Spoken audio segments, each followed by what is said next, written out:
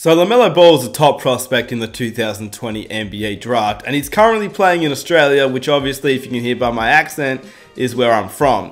I've been able to witness his first opening games live, his preseason games, and obviously, yes, they are just preseason games, but they give you a little bit of an indication on how he may play when the real season begins. Throughout the year, we're going to look at his transition from how he started in the NBL to his eventual end in the NBL, and if he will get drafted. I feel like I'll be able to give a lot of insight into Lamelo Ball and how he plays throughout his time in the NBL, because obviously I'm going to have the ability to watch every single game. I'm going to obviously watch every single game, and I'm going to see his highs and his lows throughout the year and give my personal unbiased take on Lamelo Ball. We're going to look at the preseason games in this video, but if you want to keep up to date with how Lamelo Ball plays throughout the season, if you're not going to be able to watch his games live and you want a recap, if you want an unbiased opinion, hit that subscribe button right there. Leave a like for the next video and comment down below what you thought of Lamelo Ball if you've witnessed him play. But with that said, let's get into the video. First things first, before we begin, you have to realize that an NBL real game is so different from a preseason game. I mean, to give you an example, on the right is an NBL type atmosphere.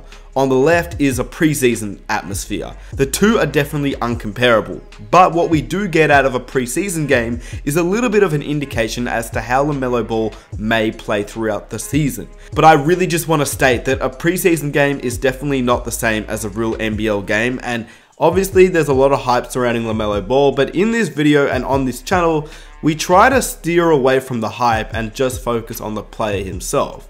Lamelo Ball is an interesting player because you can't really compare him to anybody in the league right now. He's one of a kind, and he's a very tall point guard. Obviously, we're seeing more of them like Ben Simmons and Lonzo Ball, but Lamelo is a little bit different to those players, even to his own brother. They both have the court vision, but Lamelo is definitely more of a shooter, and Lonzo is definitely much better on the defensive end. But the main point was that they are both very tall point guards in a league that typically really has 6'2", 6'3" point guards. And so the uniqueness that he possesses is just so different from anybody else that we've seen in the league. But in this video specifically, we're going to look at the pros and cons of Lamelo Ball so far in his opening preseason games. Yes, they are just preseason games, but they do tell us a lot about what Lamelo could be in the NBL, and of course if he even gets drafted to the NBA. Now, I do want to say that I watch both Lamelo Ball's games live, and obviously highlights can really showcase what a player does, but it doesn't give you the whole picture. For example, here's LeBron James in the 2011 NBA Finals. He obviously looks incredible because number one, he is LeBron James, and number two, highlights don't tell the whole story. We know through context that this is LeBron James' worst ever performance in an NBA playoff series ever. But when you look at highlights, you don't see that because there is no context. And this is the way that I think Lamelo Ball has definitely been viewed throughout his career, simply because people don't want to watch a high school kid for a whole game. They just want to see the highlights and see what he does. When you watch the highlights versus when you watch a real game live, there's a complete difference. And you can basically make anybody look good through highlights or through a mixtape. And I think that the best example is Lamelo Ball. You give a 13-year-old, a 14-year-old, or a 15-year-old a mixtape of Lamelo Ball, and they're going to think that he's the greatest player to enter the 2020 NBA draft. But when you look at where those clips came from and you look at the entire game, you can see that Lamelo definitely has some flaws along with his pros. And so now we're going to break down the pros and the cons of Lamelo Ball in his opening preseason games. The biggest pro for me was the fact that we all know that Lamelo Ball can score the ball, but it was going to be a little bit harder comparing his high school games and the Drew League and his time in Lithuania to the NBL, a professional league. I didn't think he was going to be able to score as well as he has been, and it's only the preseason, so we can't really measure it quite as we want to just yet. But the one thing that really surprised me was that he is able to score at will, and yes, he is playing a lot of minutes and he isn't playing the full strength teams, but his ability to score is still something that I think is definitely better than I originally thought. In terms of the pros, I think Lamelo Ball's ability to score against bigger bodies was something that I questioned at the beginning. I didn't think he would really be able to score against guys that were a lot stronger than him, a lot more physical than him, but his scoring has actually been pretty good. He's been able to finish around the rim a little bit more easy, and his floater game is exceptional. That is something that I noticed firsthand. I've obviously seen highlights of Lamelo Ball being able to hit the floater at will, but this was something that I was very surprised by because they've never shown a miss of a player in highlights. Even though through the entirety of a game in which they get a clip from, the player would tend to miss a lot more than they make. But Lamelo, when he did use the floater, didn't really miss in game as well. So that gave me a great indication that this is something that I think is his go-to move. Whenever he drives in the paint, he attacks and he uses his floater to his advantage, which is something that obviously works very well because he is 6'7" and definitely taller than most of the point guards in the league.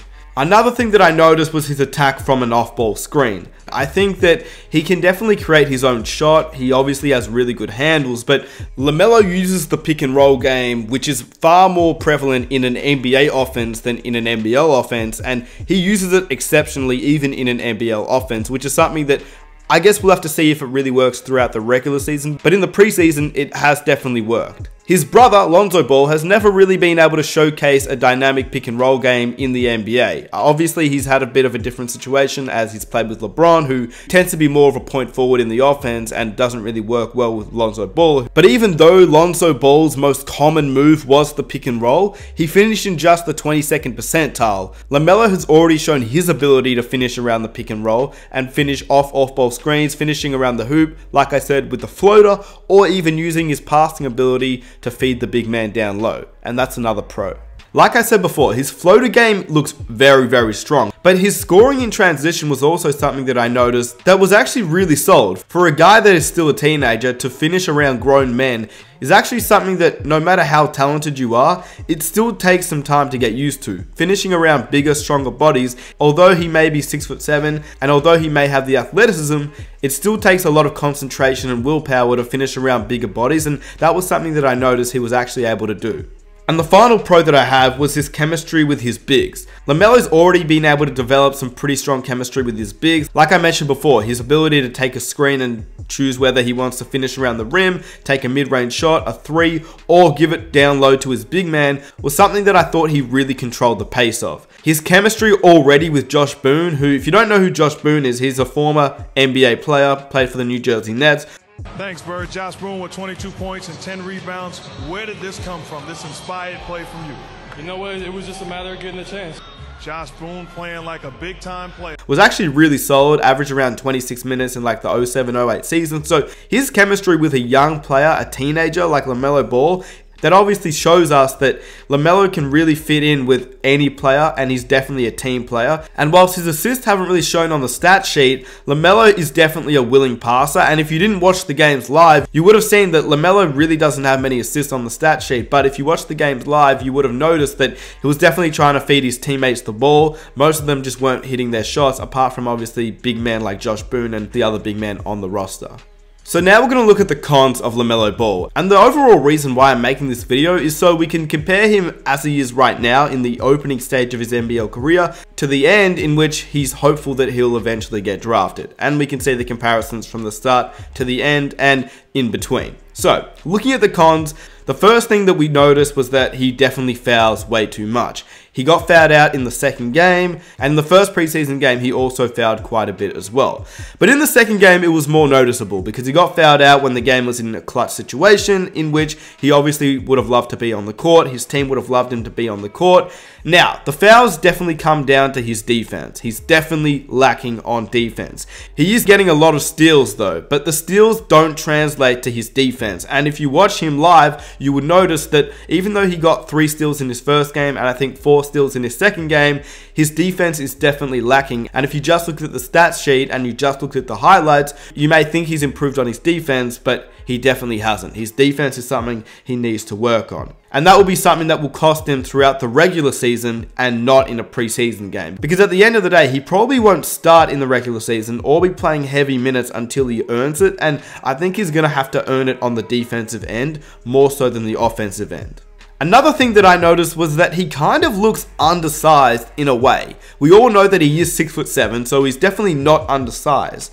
But because he is a teenager and he hasn't actually built up his body to look like a man yet, he obviously isn't as heavy and as strong as some of the other guys he plays with or plays against. And it's kind of a disability for him because even though he put on 10 to 15 pounds this summer, he really looks smaller than he is, even though he's 6'7". And that is just something that hopefully throughout the rest of the year, he's going to be able to build up a little bit more muscle. He's obviously just going to develop a little bit more into his body.